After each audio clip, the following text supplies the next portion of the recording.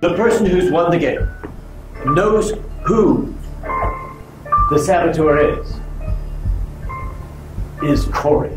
I was right. Hayden. Hayden, and where are you from? I'm from San Mateo, California. Great.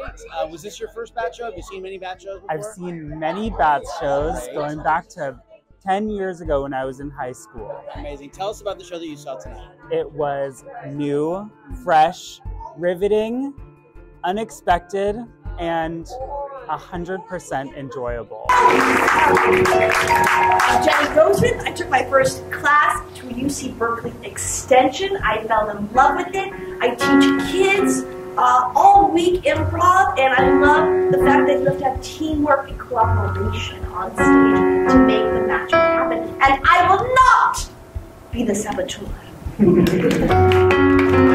Nice. An experience you'll never forget, and it really makes you think about improv.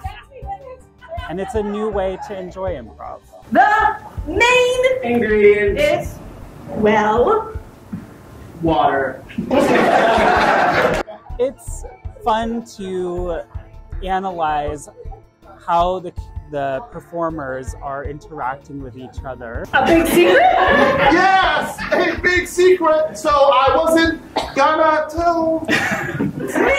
I'm sitting right here, moron! And I feel like it goes a little deeper than a typical improv show where you're just enjoying the scenes and the relationships that the performers are creating, and the Saboteur brought in an extra element of thinking about who's not just trying to work with everyone. I bet there's like no other dogs in the world who have their eyeball on the shoulder. Actually, they're under my bed.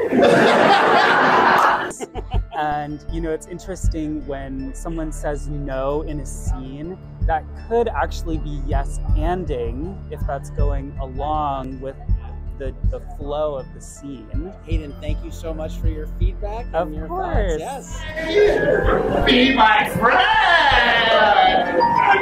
This is not real! This is not